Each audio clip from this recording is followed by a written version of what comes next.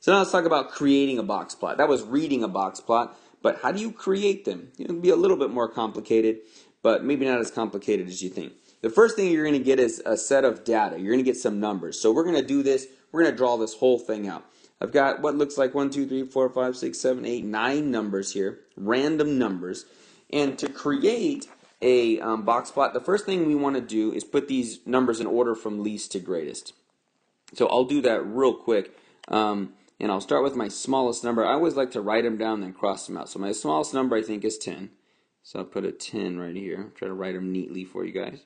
My next number up after 10 seems to be 15. So you can follow along in here. I'm going to write them in order, least to greatest. After 15, I look to have 17. After 17, I'm going to go with all my teens. I think we're getting into the 20s here. So I got 20. After 20, I'm going to go, oh, missed one. Don't let me miss one, guys. I was not done with the teens. In fact, I had 19 right there. So 19, then it'll be 20. Sorry about that. Skip that. Going too fast. Don't go too fast. After 20, we're going to go to 23. After 23, we go to 25. And like I said, when you cross them out, it kind of helps you to not miss one, kind of like I just did. Early. We have 27 and then 29. And a little bit kind of mixed up there, written together. But here they are in order from least to greatest, okay? Write these a little nicer. 10, 15, 17, 19, 20, 23, 25, 27, and then 29. Cool. All right. So I got all my numbers in order from least to greatest. I always just do one last count. Make sure I have 1, 2, 3, 4, 5, 6, 7, 8, 9. That's exactly what I should have. I don't know what just happened there. Seem to be erasing some numbers. There we have it. Okay. So now we're going to create our box plot. First thing we need to do is create the number line below the box plot. So we're going to kind of freehand this thing. So we'll draw this straight as we can. That's pretty straight, quite honestly. It's pretty impressive. And we need to number our number line. So what I always look at is what values do we have? I wouldn't just start at anything and number like from 0 to 100 here. It kind of depends. My lowest value is 10. My highest value is 29. So maybe we could start at 5 and just go by 5s maybe to 30. That might be the best way to number this thing out. So I'll do it in blue here. So we'll go like maybe 5, 10, 15, try to make it as even as you can, 20, 25, and then we'll just go one more, 30. And if we wanted to continue, we could, but we really don't need to because that's all of our values. So now that I have my number line drawn, it's time to create the box plot. So first thing I can do is I want to find the median, the middle of the data, median. And it's odd numbers, so I just need to find the middle number. If it's 9 of them, I have basically 1, 2, 3, 4 there, 1, 2, 3, 4 there.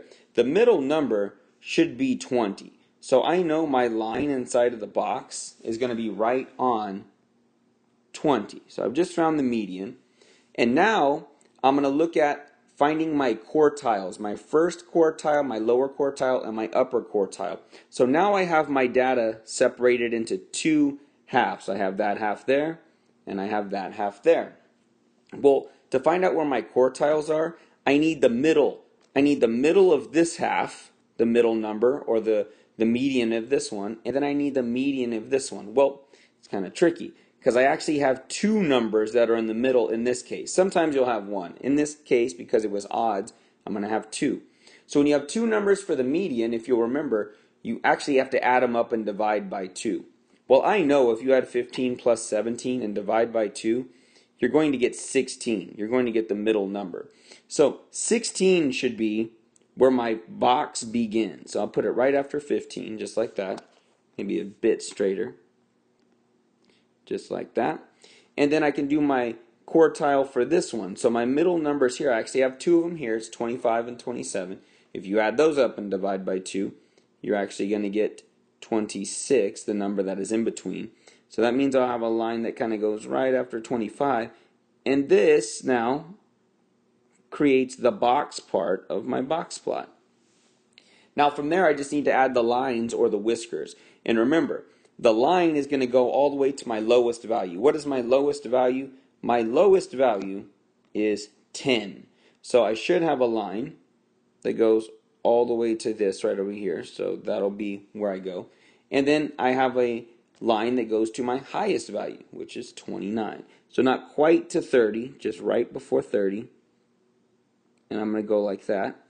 And there is my box plot. So I started with that data in the upper right hand corner. I put it in order from least to greatest. I located first the median right over here to get my little purple line. And then I found the middle of the first half of the data, which was 16. The middle of the second half of the data, which was 26. Those gave me my lines here to get the box. And then I just extended them. My beginning of the data was at 10 right there, and my end of the data was at 29. So that's how we can take this and create a box and whiskers plot. So why don't you give it a try here. You can pause the video, you can work ahead. Again, here's the quartiles just as a refresher. But one little thing I'll add is when you have quartiles and quarters like 4, like 25%, which basically means each time you have data, 25% of the data is there, 25% of the data is in that quartile, 25% is there, and then 25% is there. So that's why they say interquartile range inside the quarters when you have that. Alright, so this is what I was talking about. You can pause the video and work ahead. Daily high temperatures for some days last month are shown. Make a box plot of the data. Here's your data in the upper right hand corner. You're going to want to put it in order from least to greatest. Locate the median to find the middle of your box, then locate your quartiles, then try to create your box plot. Pause the video, give it a shot, and then unpause it and see if you do it right. Go ahead. Okay, so here's what I got when I put this together. I ordered the data from least to greatest, started with 75 and got all the way to 94. I think I did it accurately. To find the middle of my data, there's actually two numbers in the middle. It was 83 and 84. So when you add them up and divide by 2, you get 83.5. You get right in the middle. So that's why I put my median inside there.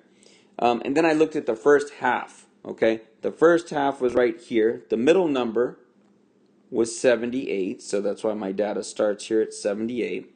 My second half was right here. The middle number on this one is 89. So that's why my data ended in the box anyways. At 89, that's where my quartile ended. And then I just extended the whiskers or the lines to my lowest value, which was 75 right there.